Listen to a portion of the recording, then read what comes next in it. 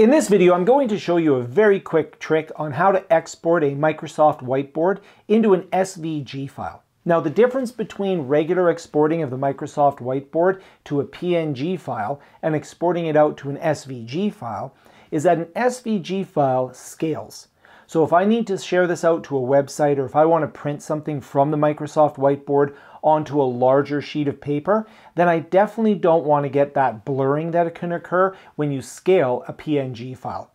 But it's not so easy. There's a little bit of a trick to it, and I'll show you in this video where to find the option to export your Microsoft Whiteboard to an SVG file instead of a PNG file.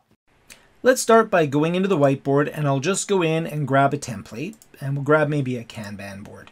So here I have a Kanban board. Maybe I've got a backlog in here, and I'll just make this task number 1. So typical Kanban board, typical graphic that I might have on a whiteboard.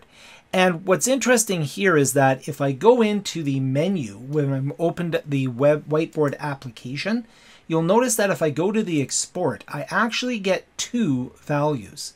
What's interesting here is that I only get the high quality SVG file if I'm in the whiteboard and if I go export. So I'm going to export this, and I'm going to put this on my desktop. I'll just call it Kanban, and we'll call it SVG, although it will be that file type here, but that'll just help me find it by name. So I've saved it. If I go out and I go in here to the whiteboard here and I want to export it, so I'll do an export here, you'll notice that I do not get the option of putting that to an SVG file.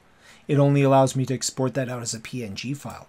But I do have that, and actually let's do that. So I'll go in here and I will export it, and we'll grab this as the PNG file. So I'll just call this Kanban PNG file again, so I can recognize the difference between the two by name.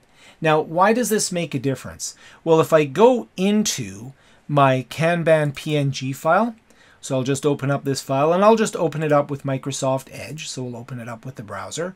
You can see I have the Kanban board, and let's start going into here. And if I start going in and I'll start scaling this up, and you're probably noticing it already, that it's getting a little bit fuzzy, right? So it's getting a little bit fuzzy. I'll go even further in.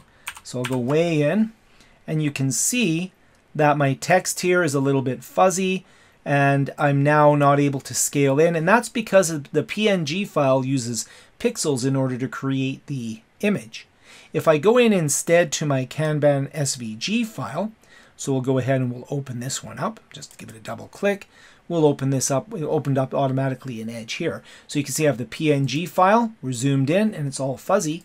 And I go to the SVG file, and if I start scaling in on here, so let's start scaling in quite a bit. I'm going to go really far in here. So I'm going to scale this image, and notice it's nice and crisp and clean. So if you're using your whiteboards and you need to export them out to a web page, you need to share them out, or if you want to take them out to be printed on a large sheet of paper, you definitely want to know that you can export them through the SVG, but only if you actually go into the whiteboard, and then you'll be given the option to export to SVG. Thanks for watching. I hope that trick was helpful, and the new Microsoft Whiteboard's coming out soon, so stay tuned for videos on that.